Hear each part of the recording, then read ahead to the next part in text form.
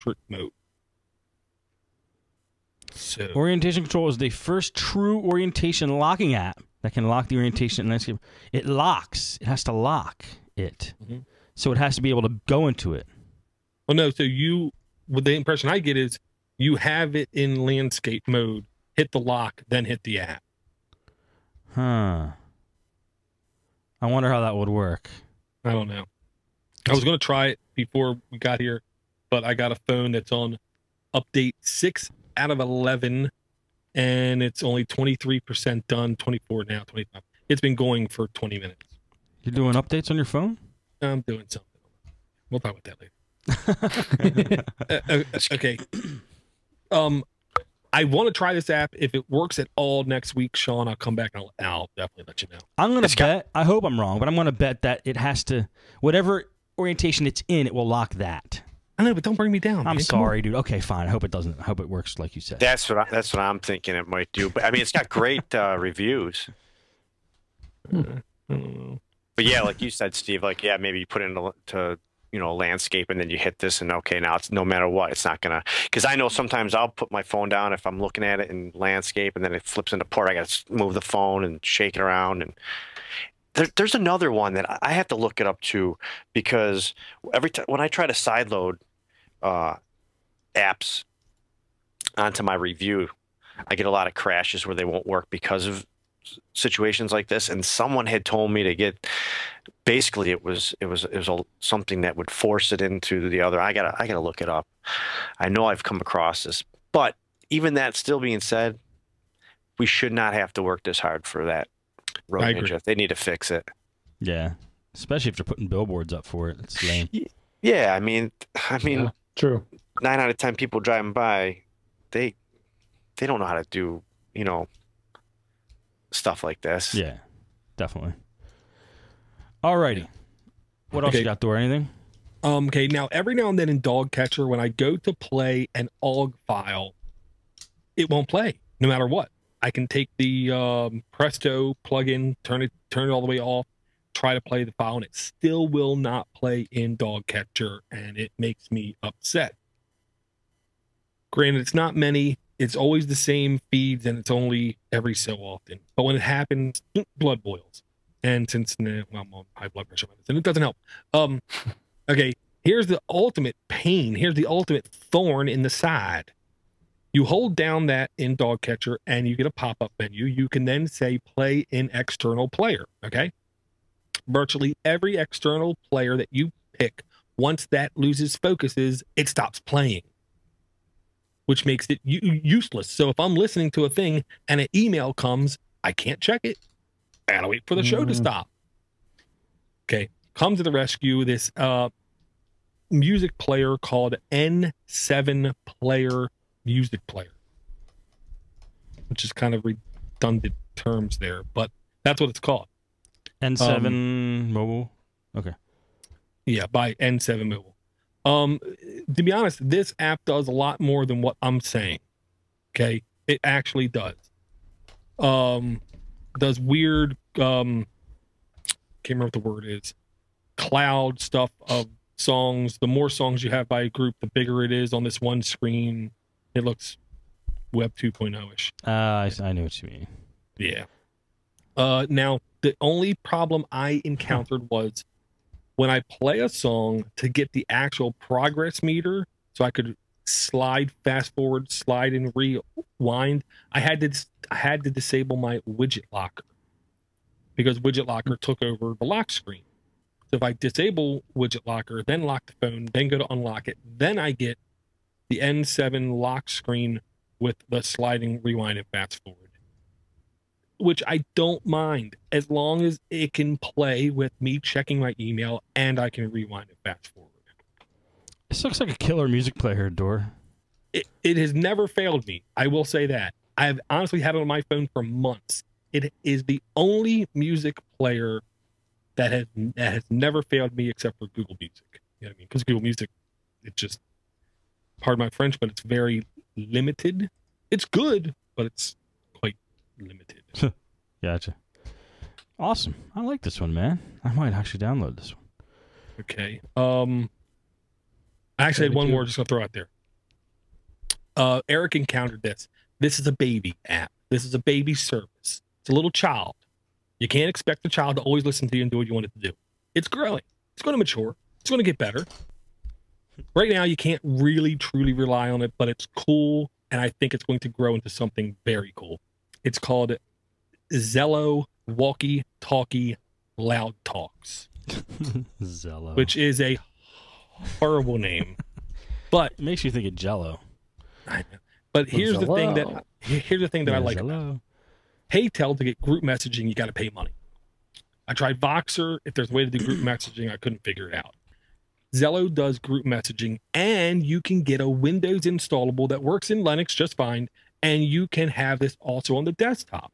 So you can do group conferencing on your iPhone, on your iPad, Steve, on a Android tablet, or on a Windows desktop or a Linux desktop with Wine. Here's a little trick. Create the channel on the app, and you get the choice to make a dynamic room. If you make it on the Android device, at least, it will only be a regular room. Only 5 people can join. Dynamic rooms, it seems like unlimited people can join. So that is needed if you want to do that. It's smooth. It's seamless. It literally starts to stream what I'm saying to the group or the other person as soon as I start talking. So it's like the conversation is almost in real time. It's so close. Zello. Yeah, I got to say, I was on a group call with Dor the other day, and we were testing this app out. And for a while, it was really working well. It was going pretty smooth. And then something happened. I think we got too many people in the room, maybe.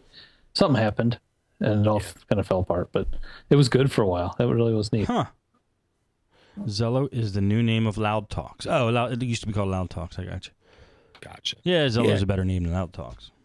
I do agree. Yeah, like Eric said, and then it went down, and then for hours I couldn't connect to the server. So it needs to grow up. It needs to mature. It needs to get more solid. They need to understand the word scale, and then it might be usable on a wide amount of people. It's got tons of downloads and great reviews. When it works great. And I'll say, I can't stand TeamSpeak because it gets a unshareable lock on my mic.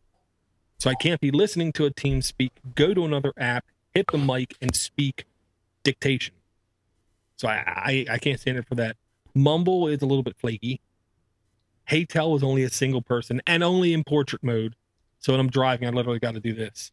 Which ain't good. Turn my head sideways. Voxer never seems to notify me when there's messages. This is the only one that notifies me promptly, can easily go into landscape, and does group messaging. Awesome. That's free. And G. Gotta love both of those things. Now, Steve, Dor, will that, you said it works on the PC and Linux and Android and iPhones and iPads. Is it white iPads too, or just the black iPads? Honestly, I can't answer that question because I will not own one of them. And it wouldn't let you be logged in on 2 devices at the same time either. Yes, you're right. And I won't know about the white iPod thing either. Right, but Steve, I gotta tell you how I really pissed off my wife. Stopped at Five Guys, I think it was. I don't know. So for lunch, because now I'm also lunch boy, also driver boy. Right.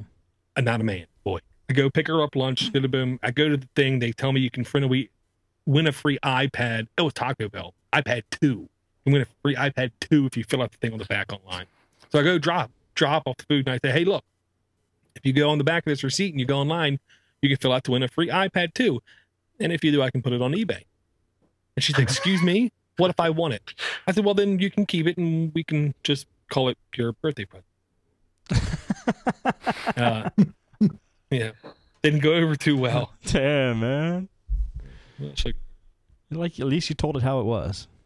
Well, I'll accidentally spill something on it, or all I got to do is really just give it to my 4-year-old for a couple minutes and turn my back. He jumps on everything. Really? It doesn't matter what it is. It's like he has an affliction. I must stand on this. I must stand on this, no matter what it is. That's awesome, Dor. And Voxer does have an update. Thank you, Paul, and the chat. Literally less than 2 hours ago, they updated Voxer. So hopefully they fixed the notification bug. Yeah, that would be definitely nice, because I know I've talked to Dora on Haytel and Voxer. I like the idea of Haytel, but I hate Haytel only for the simple fact of the time constraints on it for each message. 45 seconds. Yeah. I mean, you can sit there and keep hitting it, which I tend to just kind of press it every couple seconds just to continue my message. And I don't like pressing it. Like Voxer, you can just set it up to just push it and let go, talk, push it, stop. But like Door, and it was kind of funny because I swear I got notifications when I first got it. And then Door was saying, dude, I'm not getting notifications. And I was like, oh, that's funny. I am. And then next thing I know, I'm not getting them anymore. So on Voxer? Yeah. It is a sweet app. I like it a lot. Huh. That's weird. I just wish I had that's the one thing, man. When I'm up for a phone, I got to do research on microphones because my phone sounds like crap. Really?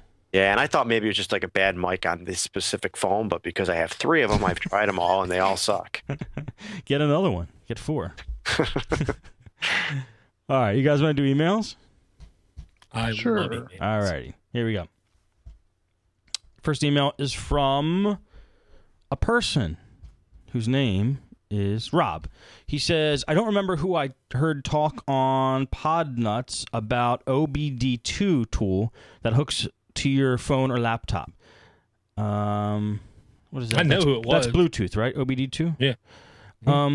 I think it might have been you that talked about it. So I thought I might ask. This is to you, Dora. This came to you. Yeah. So I thought I might ask if that was you. I got a new Bluetooth OBD2 scanner that will connect to an Android phone and Bluetooth PC. I'm trying to connect it with my Android phone, and I want to see what program you use because my phone will connect to it but will not read any data from it. If you want to talk about it on an Android app show, it would be something I think others would find interesting. Very cool. We did talk about it on this show, I'm pretty sure.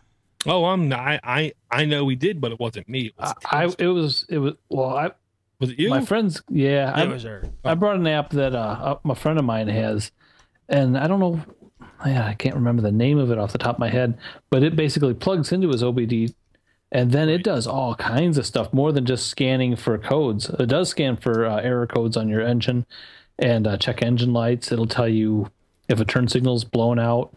It'll allow you to flash your turn signals from your Android phone. It will allow you to go down the road. It will give you a quarter-mile time, your 0 to 60. It'll give you your horsepower, everything from an OBD2 plug-in. Bluetooth straight to, and it was rather expensive if I remember right. Really? I'm going to say it was only available on Amazon. I'm pretty sure that's where it came from. He got it. See. I mean, you got to order the part, the Bluetooth OBD2 reader that came with this app. I mean, they kind of work hand in hand. Man, I'm going to have to go back and look through the spreadsheet and find out what it is. I'll do that while maybe we're reading the next one and see if I can come back with it. Okay, cool. Yeah, because I tried to figure it out. I couldn't figure it out. Next email we got, it looks like it's from the developer of an app who would like us to review it. He says, hey, Steve, longtime AAA fan. Please review Maniana, M-A-N-I-A-N-A, to-do list. The best simple to-do list app in the world. Now, this is the developer's claim, just so you know. It's absolutely free, 0 permissions, open source, excellent usability, simple to use, 2 kinds of widgets, and rich customization. As you can see from the Android market rating, people that tried it loved it, but this little gem requires more exposure. I love how he words this email. So I didn't get to check it out yet, but if anybody wants to mess around with it, let us know what you think about it. If anybody here on the show wants to play with it, let us know how it is next week. I'm installing it right now. Maniana to-do list by task list by Tal. Tal Diane. Okay. Yep, that's the one. I'm getting it. Thank you, Tal. We will see how that goes. Here it is. I found it, Eric. Did you? Okay. Torque Pro. Yeah, yep. That sounds Torque Pro. And here's the reason I couldn't find it. I was looking for ODB and 2 L's as 2, like the rest of the world does it. They put OBD space the number 2. And a space? Wow, that's even worse. All right. On AAA number 74, this is from Anthony. On AAA number 74, Sean Johnson mentioned that he could record phone call conversations